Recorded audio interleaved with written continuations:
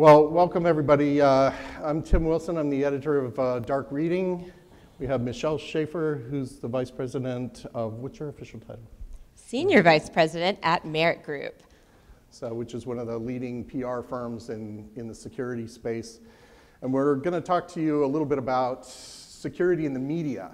And I guess I should tell you that after Trey's talk that, you know, you can put your tray tables down and you're free to move about the cabin.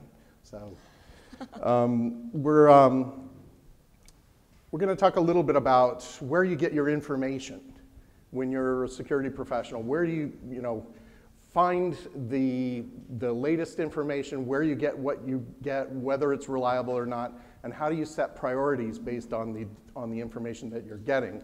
And we're going to talk a little bit about sort of the sausage making that goes on behind the development of the news and how the news works, so that you can factor that into what you're reading and what you're seeing and whether or not how much credence you put into the information that you're getting.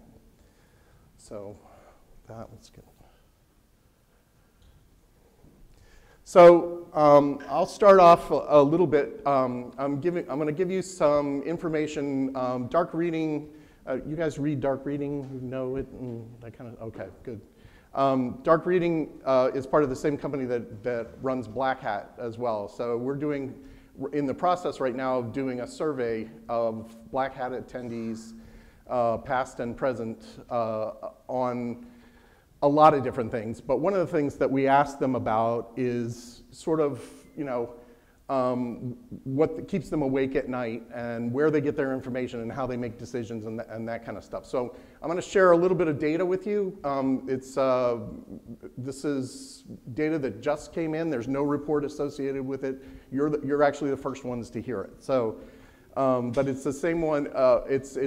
We did a similar study last year. So this is this year's numbers.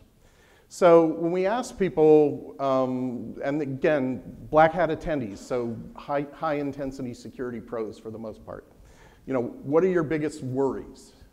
So we gave them a long list of things that actually was longer than this list. But the first thing, the top item on the list was phishing, social engineering. Second one was sophisticated and targeted attacks. They're the things you don't know that you don't know, right? There's stuff going on and you have this sense that you don't know how to find it, and those are the things that sort of keep you awake at night.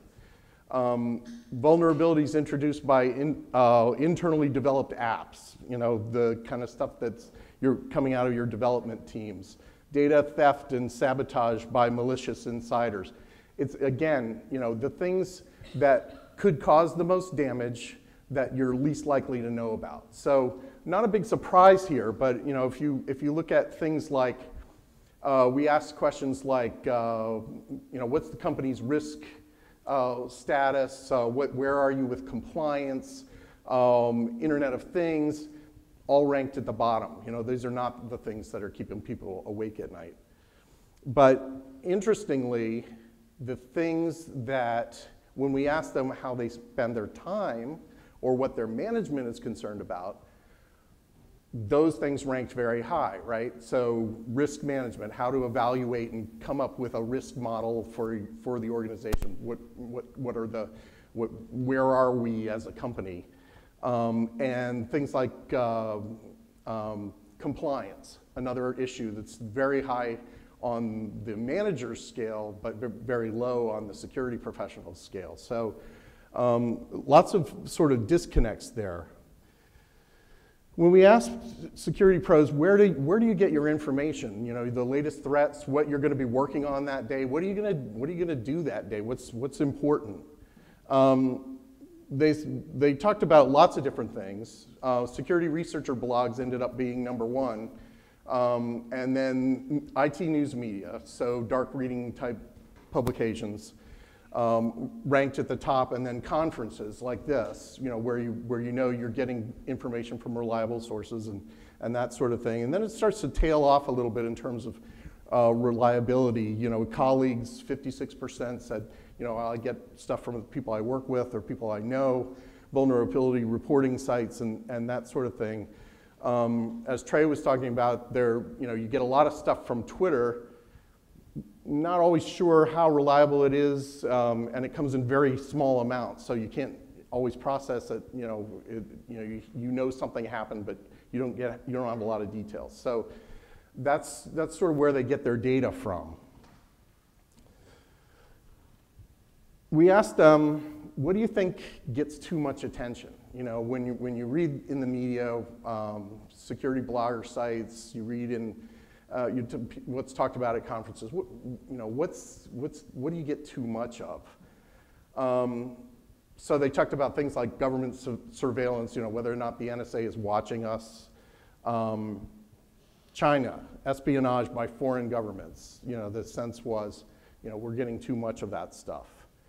Hacktivists, the Anonymouses and organizations like that. Interestingly, ransomware was actually ranked fairly high. Some people felt like, it's getting too much attention. And then we asked them, what gets too little attention? When you read in the media, you look at Twitter, what are you not getting enough information about? So accidental data leaks. So the things that happen every day to you because somebody didn't follow security policy, or and all of a sudden you've got a compromise. Phishing and those sorts of attacks, the social engineering stuff. But interestingly, we start to see some of the things that were on the list of too much, we also see as being not enough. So government surveillance. Some people are really worried about, how much surveillance are we getting? And some people are, feel like they don't care. So you start to see where things begins to depend on who you are, what's important. And that's where we are as we begin to look at, what the media covers. So we know that what's important to you may not be what's important to the media. So the media is looking for stuff that's new, right? So if you're dealing with SQL injection or buffer overflow, stuff like that, it's not very sexy from a news perspective. So then you won't find a lot of coverage about it. If you're focused in on the hottest and the most interesting threats, medical devices, cars that can be sent off the road, and drones that can be controlled, those are all things that are really interesting from a security perspective, but they don't have impact on most of you because you don't have those things. You're not managing those things every day. And for a lot of these organizations, the media organizations, and we're going to talk a little bit about how they work, but they're focused on what can bring the most eyeballs, but that's not necessarily what's most important to you.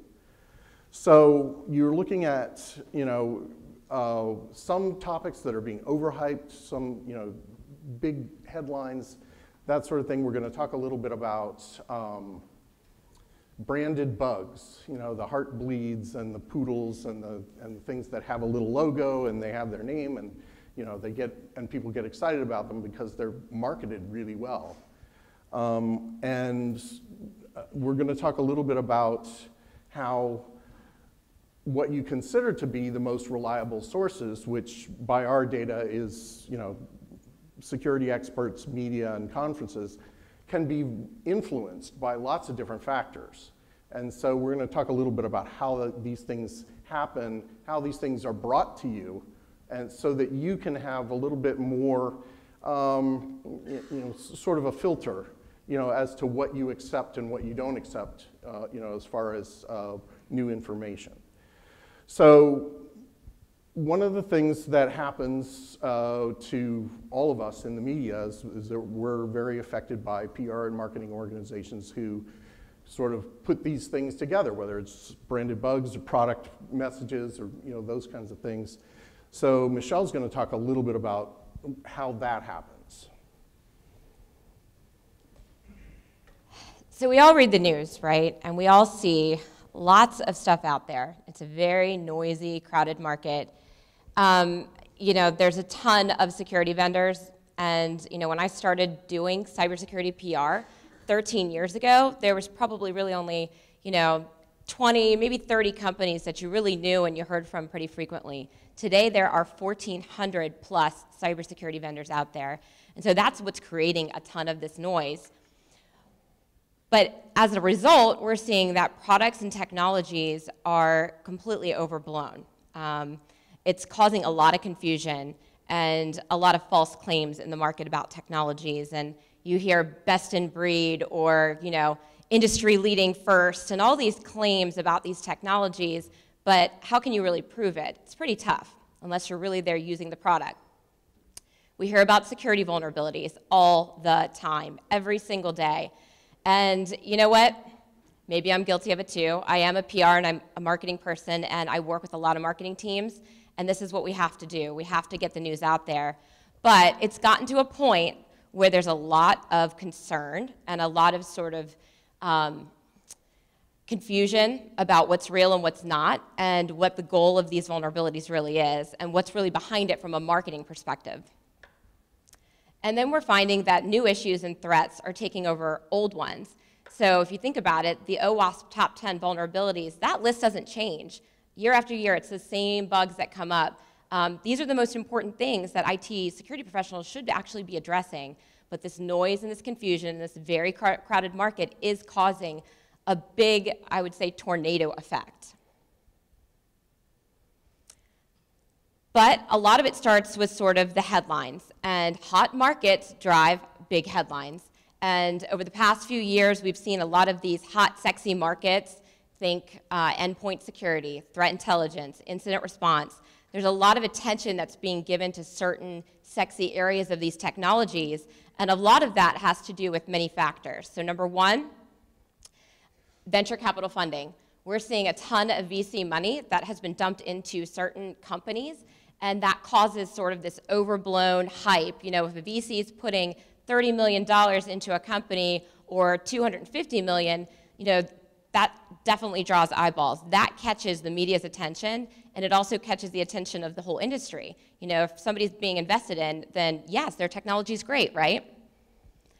Number two, analysts and reporters, they're covering a lot of these technologies in special reports. We see it all the time. We have the Gartner Cool Vendors report. We've got Magic Quadrants. We have the hot startups to watch columns. And those are good, and they're important, and they're a great way of getting out there and getting that sort of validation in the market. But again, if you think about the way the analysts work, a lot of it is pay for play. If you are signed up with Gartner, chances are you're going to make it into the Cool Vendor report or the Magic Quadrant. You're almost guaranteed a position. So there is that pay for play aspect that you have to think about. And product coverage. It's very, very difficult to get. Like I said, 10 years ago when I started doing this, it was pretty easy to actually call up a reporter at Network World and tell them that I had a new firewall, and they would write about it.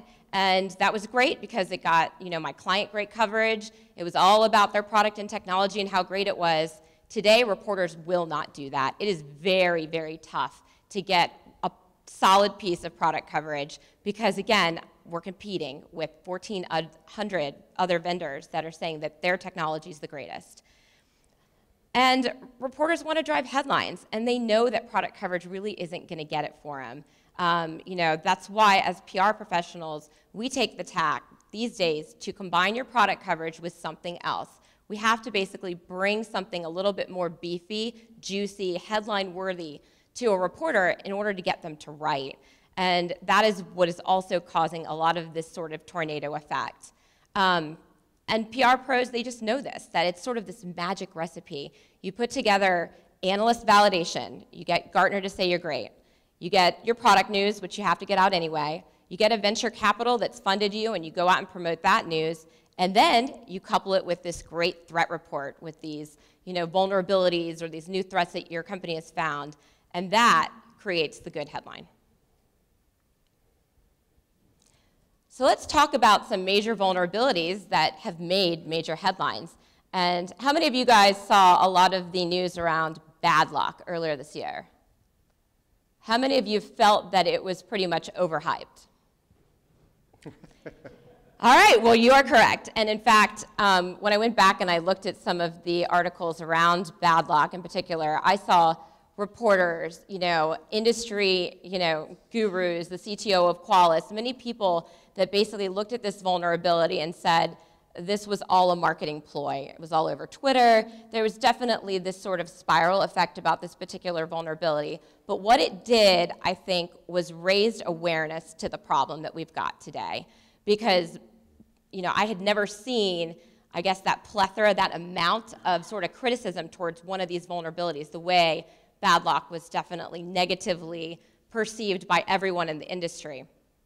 And after a lot of digging, what was supposed to be, just a remote code execution bug turned out to be a man-in-the-middle denial of service vulnerability, and it was all overhyped. So I think that was just probably the most recent, worst example of the overhyped vulnerability. Looking back last year, the Carbonac gang in 2015, Kaspersky, they have a great threat lab. They do a great job of getting great vulnerability data out there, but they do it very strategically. I'm kind of going in and out. So every year they have Kaspersky's Cybersecurity Analyst Summit, and at that event, which is in some wonderful place on an island, Puerto Rico or the Bahamas or wherever they do it, Spain, I think, this past year, they invite security reporters and bloggers to come. And what they do is they hold on to their best, biggest, juiciest news of the year, and they release it there. And this past year, I saw some criticism around this Carbonac gang vulnerability that they disclosed because they held on to the information. You guys can still hear me, right? 14 years, you can hear me. All right. So what we saw was that people were criticizing Kaspersky because they actually knew about a vulnerability and they held on to it for several months for marketing purposes. And, to the industry, it looked a little bit like a head scratcher because, if you have a threat that's out there in the wild, shouldn't you disclose it properly? And shouldn't it be fixed? This vulnerability was running around for a while before anything ever actually happened. But what was also interesting is that when the news came out, RVAsec and the American Bankers Association, they actually said this wasn't news. It had been around for a while. They knew about the vulnerability. They were seeing it at some of the financial institutions and the banks. So it all sort of looked very sketchy, once you think about it from a marketing perspective and what the industry really needed.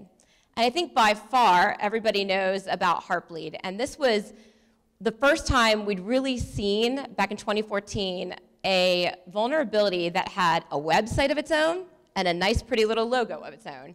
And, I think, if you think about all the coverage that Heartbleed got and how much it still gets today, we're just past the 2-year anniversary of Heartbleed, but you still see it referenced as one of the biggest vulnerabilities in history. Yes, I'm not undermining that it was not a serious threat, but if you just look at the marketing tactics around it, again, another head scratcher. And it's interesting, it goes way back. You can look at, was it 3-4 years ago, right at the time of RSA, McAfee talked about Shady Rat. And it got lots of attention. And the next year they came back with something called Night Dragon, which was really nothing in the end, but it was time to go out with RSA. If you look at the 60 Minutes report that was done on Conficker, if you ever get a chance, go back and watch it again. The only person that talks in that entire segment is the researcher from Symantec. Reporters can be duped, especially on very technical new vulnerabilities. They don't know, they're not very good filters. And so when you see stuff in the news, particularly in the mainstream news like the Wall Street Journals and the New York Times and those sorts of things where the reporters don't sort of eat, sleep, and breathe security, watch what you see because, and give it some thought as, read everything you can. And because the problem is, and we'll talk about this some more, is your executives coming saying, I saw this on the Wall Street Journal, it was on the front page today. what are we doing about it? And when in fact, it's not something that's really going to affect you. And it's mostly because a reporter got sucked in somewhere where they shouldn't have. I do have to say, the names that they come up with are pretty darn creative. The Melissa virus, I love you. This dates me, but hey, been around a while. So what's this tornado effect of crazy headlines causing? A lot of questions in our minds. Do the security teams out there actually view these vulnerabilities as real or serious? Does it confuse them even more? I'd say yes, pretty confidently to that question. And are these threats being patched? And with marketing teams overhyping these zero-day threats and announcing them before a patch is actually available, are we actually allowing the cyber criminals and the malware authors a head start, giving them more time to actually exploit them? I'd say yes. And does it help or hurt a brand to put out reports, these big sexy reports? And are we seeing some of these security vendors out there losing brand credibility because there's too many of them? So yes, I'd say yes to a lot of these. It's causing a big headache in the industry. So I think what we want to do now is sort of take a step back and take a look inside the media landscape. I work with journalists like Tim every day. My team works with them. We've been working with these guys for a long time. We know what they're up against and how pressure-filled the environment is to cover news. So I'm going to talk a little bit about what Tim's life is like. And Tim, feel free to pipe in here. Not to put words in your mouth, but reporters are evaluated by how much audience they can drive. So they're looking for the big story. They need the headline grabber. That's what their editors want. They want lots of readers, lots of circulation. They need to basically hit numbers. They're looking for the stories that are going to interest the average person on the street or a business that everyone has heard of. And they're looking for breaking news, stories that have immediacy, something that just broke. 0 days are good for that, those new vulnerabilities we were talking about. And reporters are also driven by advertising. The more content and pages they have, the more money they make. It's a simple equation. And they're looking to define a specific demographic that makes it seem more unique to the advertiser. And then they compete with each other for advertising dollars. So again, if you think about that, more stories, more dollars, more advertising, it all is important for journalism to maintain, its sort of being and its existence today. Well, it's that sort of convolution of two different things. One as a journalist, your goal is to give you the most important information, the most useful information. But because we serve advertisers, I have to deliver, next month, I have to deliver 1 million page views. So you're looking at stories that lots and lots of people are going to read, and that they're stories that are, and the sexier they are, the more people are going to read them. So if I write, a buffer overflow story, and I get 137 hits, that's not helping. So, but on the other hand, that might be the problem that you're dealing with today that is the most important. So it's sort of an extreme example, but we're constantly in a battle between, what's most important to you, what's most useful to you, and what will get the biggest readership. And those are not always the same thing. Actually, true story. So about 6 or 7 months ago, I pitched Tim and his team to meet with one of my former clients, which is a password manager company. And Tim told me that one of the only reasons why he was going to have Sarah, one of his editors, take this meeting was because they had written a story in Dark Reading, 8 or 10 years ago about top password managers. And he said it was one of the most widely read pieces.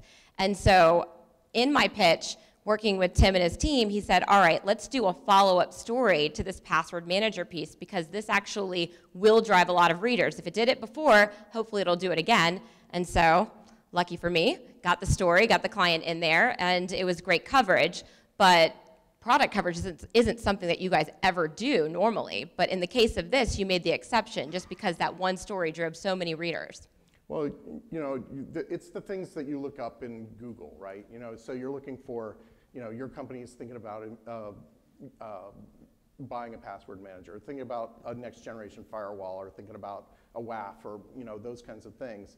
And so we want to have a story that's kind of serves that. So 10 best WAFs, 10 best password managers. Those are the stories that end up, we did a story, geez, when I was at network computing 12 years ago or something like that. It has a title like something like How to Configure a Firewall. And it's still one of the best stories that they get, that gets read on network computing. And it's just, really simple stuff. I guess the lesson you take away from that is be sure to check the date when you're Googling, because some of the stuff is really old. So another few important facts about journalists. They're humans too. They've got a job to do, and they are overwhelmed right now. Security news is moving at a lightning pace, and the noise is also causing a lot of sort of stress on the journalists. They've got to crank out somewhere between 3 to 5, to 8 stories a day. And this definitely causes them to have less time to go do really in-depth research and call a bunch of sources and sort of verify the pieces that they're putting out there. It's just really kind of the nature of the reporting industry these days. I'd say 10 years ago, not the case. You would see maybe one story a day from a journalist, and they'd go home, have a nice dinner, and go to bed. These guys are up all night. I'm seeing stuff at 2, 3 a.m., stories breaking on weekends. It is a round-the-clock job these days. And then they're looking for the low-hanging fruit. So they want these quick-hit stories that you can package up and give to them, where you give them a press release, give them a threat report. Sometimes they don't even do interviews because they just don't have time. So they write them quickly. What they love: breaches, compromises. We see a ton of breaches. In fact, I think there's a ton of breach fatigue out there in the market, because we're seeing at least 1 to 2, maybe 3 big breaches a day in the news. But these are still what the readers want and what is going to drive that circulation. And they like stories that cause fear, uncertainty, and doubt. Anything that's going to cause anxiety or be eye-opening for the reader, that's obviously going to be a huge one to gain more readers. And they like news exclusives, and we've seen a lot of this in the past few years. And as a PR person who has pitched news exclusives, I know how important it is for a journalist to get maybe a first on a story. We see folks like Brian Krebs, who gets a first on a story, and then everyone else has to write. And it's sort of a game of cat and mouse. They've got to catch up to write the story that just broke, but that's sort of that cycle that they're in. Someone breaks it, and it's a catch-up game. 2 hours later, we see 250 stories on the same vulnerability that Brian just broke.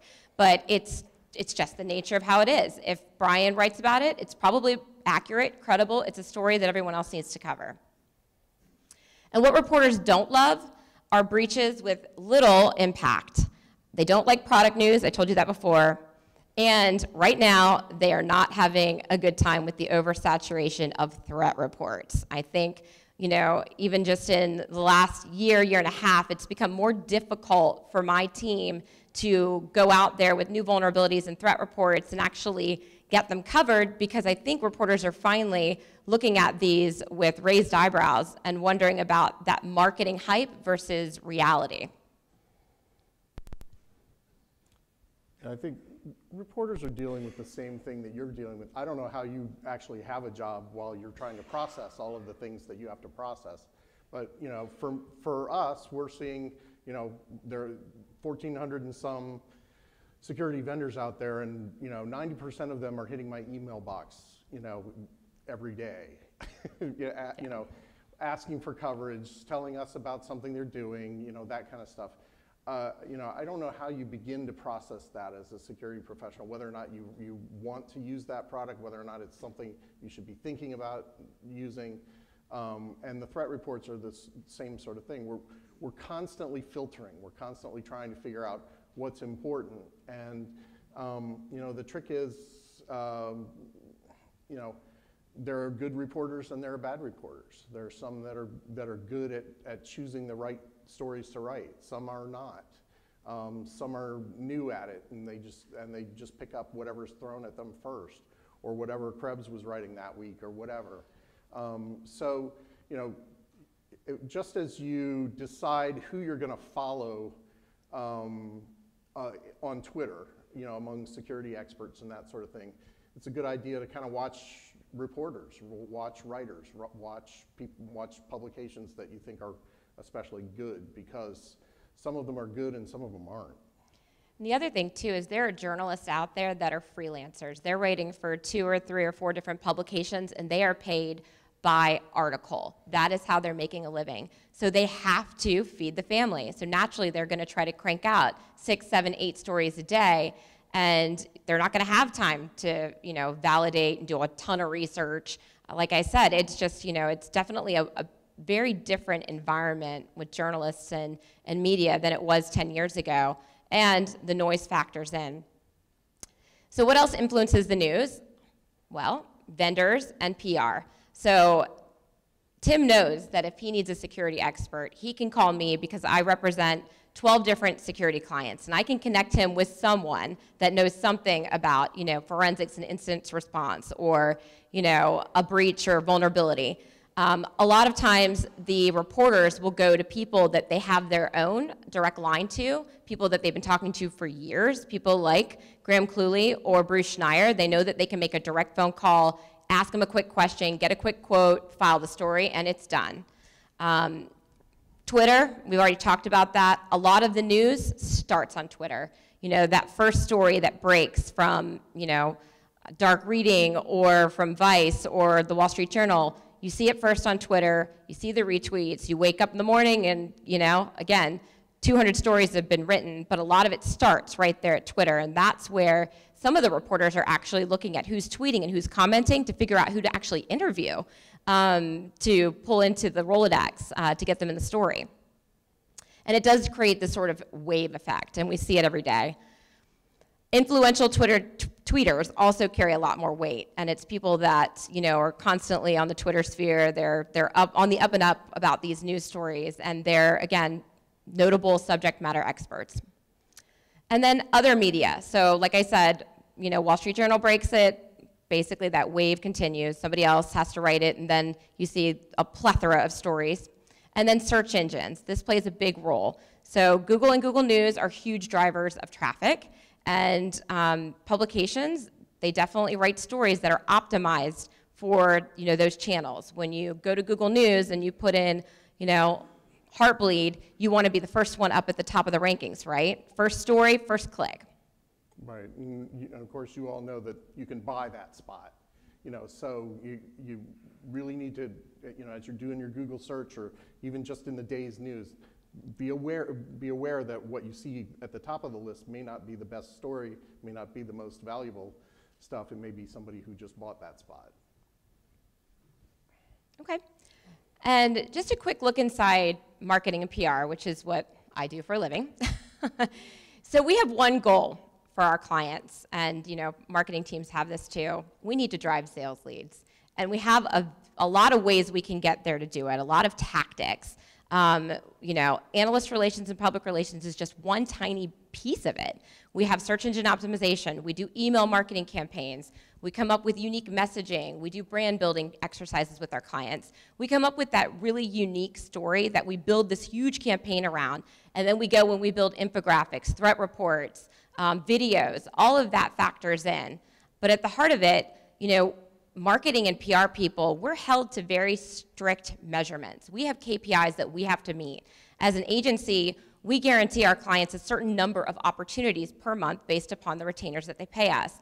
And those numbers feed into the marketing person at, you know, the vendor. So it's very important to note that a lot of the things that you see, these marketing you know, campaigns and these stories that are out there, a lot of this is, again, you know, a marketing person behind the scenes, it's got to keep his job. They have, you know, strict measures, and they have to drive sales.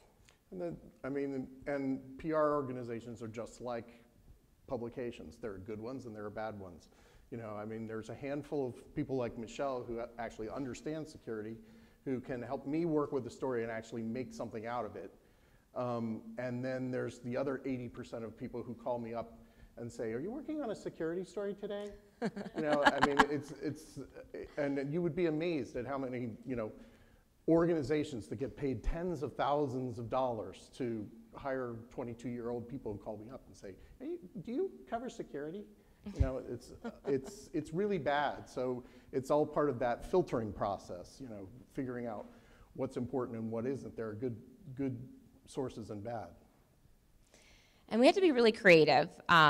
With this crowded, noisy market, we have to figure out very unique ways to get, you know, a marketing or, you know, PR campaign out there. So it's looking at, you know, maybe a former White House executive that we can pitch to a journalist. We can definitely use someone with a great bio. It's finding that great piece of research. It's, you know, finding the breaking news story to fit a client into. We've got to figure out ways to do it that are, you know, going to make our client stand out and really drive the ink. Because again, we've got these KPIs we've got to meet. And we also have to be credible and honest. And at the heart of it, every PR and marketing person has to know when to say when, and when it is a little too bogus or too over the top. And we have to be the filter sometimes to say, you know what, this isn't going to work. And there are times that it's hard. You have to shut clients down and say, nope, this is just not going to be the story that we're going to get into. It's not the right time. I mean, when we've seen national, you know, crisis, you know, hurricane reliefs and American Red Cross getting hacked, you know, we have to make decisions to tell our clients, that's not a story you want to be in. We're not going to be ambulance chasers. You know, we have to do the right thing. But again, at the end of the day, it is about spin because that's our job. And you know, it's tough because vendors eat a lot of their own dog food, right? You know, so I don't know how many people I, you know, talk to, and they come in and they do an interview and they say, we're the only ones doing this. You know, and I'm sitting there going, I can tell you 6 other vendors who do the exact same thing.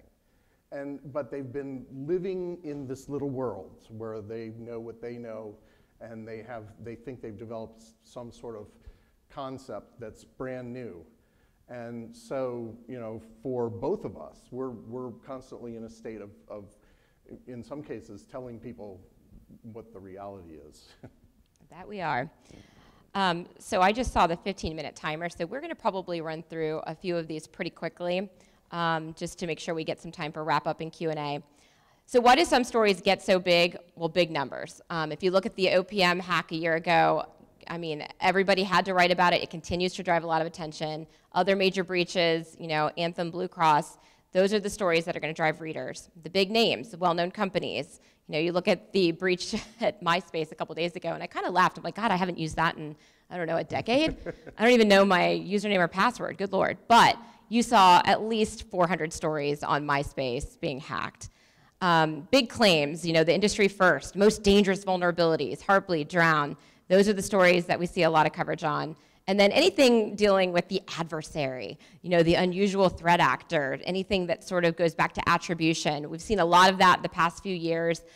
Yes, that information is good, it's interesting, but at the end of the day, if you're at an SMB and you're managing, you know, IT and security, and you're wearing all these multiple hats, do you really care about this threat actor in Russia? You're more worried about, you know, trying to figure out how to make sure antivirus is working. So again, all of these things sort of feed into this overall noise in the market. Yeah, they happen in waves. You know, it starts with something that happened on Twitter or a vulnerability that's announced, and it sort of expands out like a stone dropped in the water, and you see, you know, coverage from the trade pubs, and then the mainstream pubs will pick it up, and then people are tweeting about it, and you know, stories get big because they start out in just the right place at the right time, where, you know, other times a story might get drowned out. I remember eBay had a hack a couple of years ago, and it was well into the millions. But it happened at the same time as a bunch of other things that were happening. And eBay was they handled it very well. They didn't say anything. They didn't talk about it. Nobody else did either, and it didn't end up getting a whole lot of coverage. So, you know, it can be timing. There are a lot of things that factor into, you know, what you see in the headlines. So what's the disconnect? Well, so here we're talking a little bit about just news in general. So your local news, they have to decide what they're going to pick. They have 22 minutes to give you your half-an-hour program, and they only have so many slots. You know, I only have so many reporters. So you have to decide, you know, Are you going to present the story that's the most useful? Let's say the IRS changes tax codes and everybody's going to be affected. It's going to cost you more money in your taxes this year. Or Kim Kardashian, breaks up with whoever she's dating or whatever. The IRS story is more impactful. It's a story that's going to have a material impact on your life, but it's IRS tax codes. It's boring.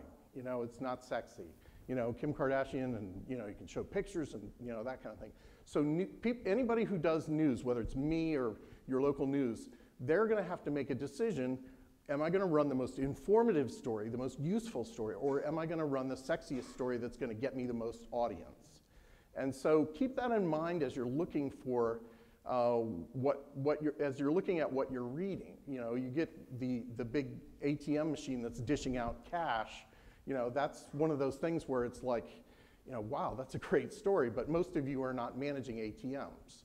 So that's not as useful to you. So, one of the things we try to do at Dark Reading is we try not to get too focused on the shiny objects. We try to do more stories that are useful to you, but we're just as subject as everybody else. Sometimes that drone story is really cool, or the car hacking story, or that kind of thing. So just keep that in mind as you're coming along. Some of the things that are happening may not be in the news just because other stories got chosen.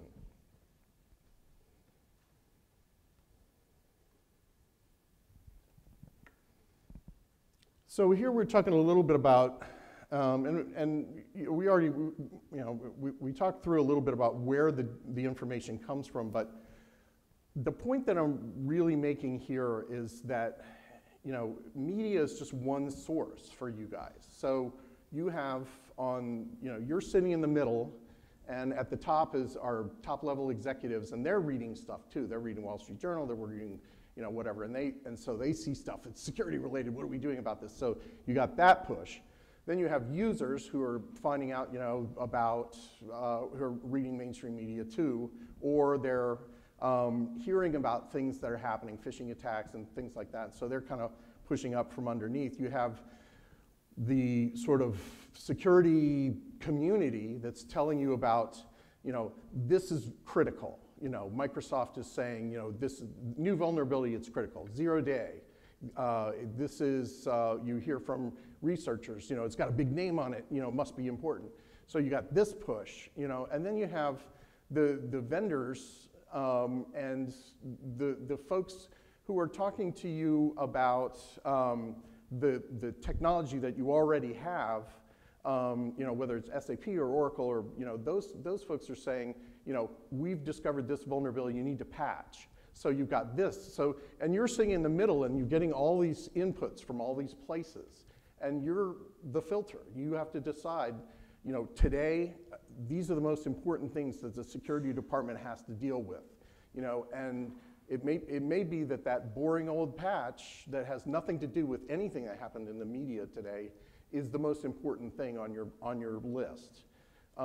You have to decide that, and it's not going to be the same for every company. That's the other thing that drives me crazy about being a journalist, is that I'm sort of spewing news, but for some of you, it may not be that important. If it's a new Linux threat and you don't have any Linux, then you don't care. Even though it might be right there on page 1 or right there at the top of the site, you have to filter out what's useful to you. You kind of have to create that sieve that says, I'm only going to care about this. And even though this is interesting and I'll read about it when I have a break, I'm not going to use it to make a decision about what I'm doing in the security department today.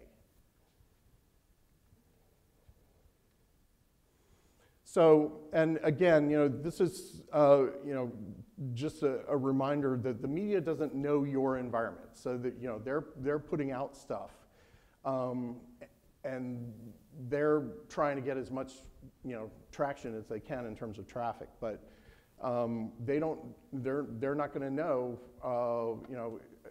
SAP is a great example. So if you're, financial services or lots of other businesses, live, breathe, sleep SAP. Your whole business is SAP. But in terms of readership, there are only so many people who have SAP. There are only so many people who are interested in reading about SAP. So there may not be that much news there. So whereas a Windows threat is going to go all across the web because everybody has Windows. So keep that in mind as you're thinking about it. It depends on what you have and what your priorities are in terms of where your data is, as to what that little news story about a new vulnerability in SAP, which didn't appear in very many publications, might actually be the most critical thing that day for you to look at. So some tips and recommendations just to wrap up here for you guys.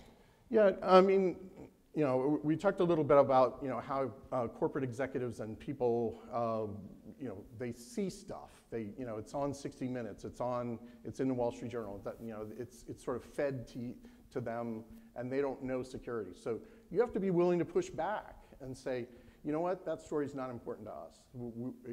We got it handled. Don't worry about it. In other cases, it might be something that you want to have an answer to.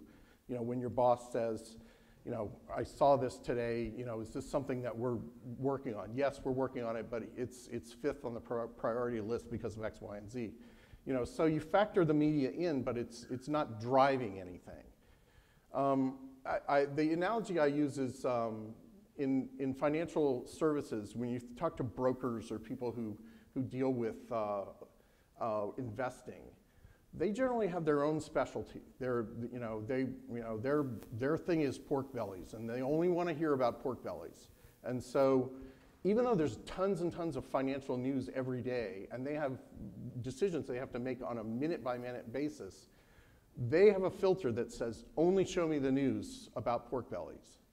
And that's the kind of thing that you need to do. You figure out where your most critical data is, what it's residing on, what the applications are that are running it, and that's how you read your news. And anything that doesn't fit that, put it aside for reading at lunch or whenever you have time.